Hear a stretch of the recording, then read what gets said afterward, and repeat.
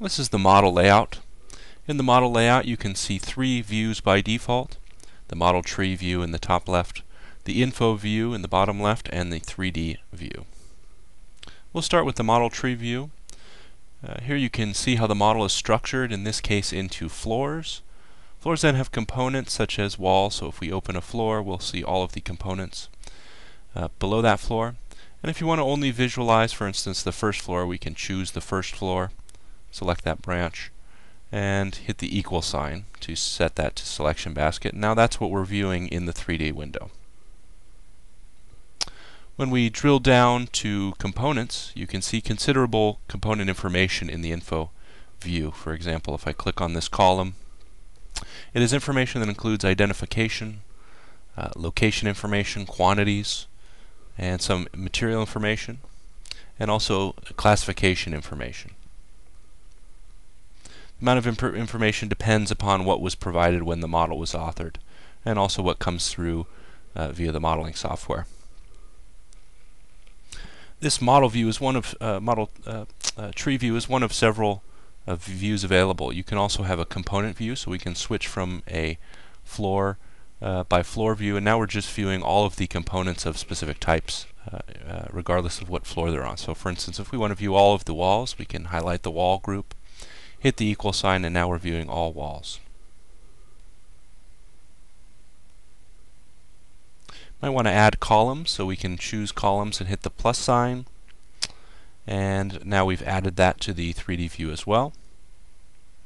Let's also add slabs, so we'll hit the slabs and hit the plus sign, and now we are viewing our walls, our columns, and our slabs in the 3D window. We have some navigation options. We have the ability to spin in the 3D window, which is the default setting. By scrolling the mouse wheel you can zoom in or zoom out. You can push the middle button if you want to make it possible to switch to a pan mode. Let's go ahead and select the walk mode, and we'll start moving inside the building. So we can start at a specific area, and you start walking by pushing the mouse button. So notice that when you are or the cursor is in the center of the 3D view and you move upward, you move forward. You can turn to the left or turn to the right, and then you can go backward when you are below the center point of the 3D view.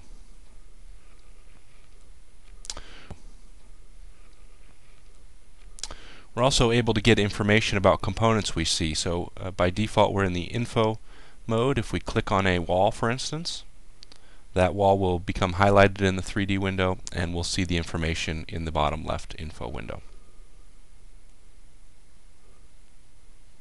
We can also select components, hide, or make components transparent, display dimensions.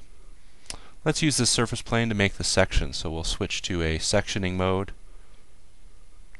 And you're able to change the sectioning by pushing the shift key. So we, of course, select our original plane that we want to use as the sectioning plane, and then we can adjust those using our mouse and shift buttons. If we again want to go to a completely visible model, we can just choose the Show All button.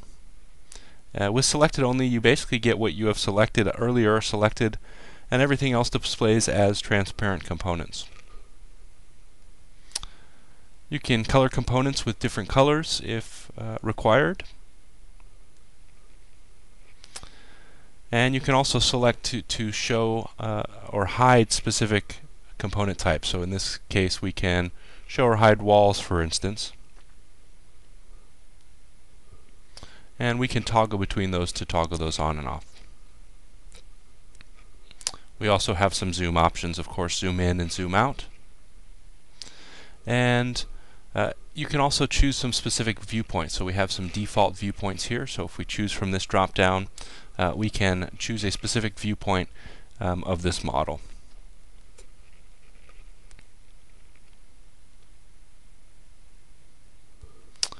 On the bottom right we have a navigation map which we can turn on and off, and we also have the ability to hide footprints.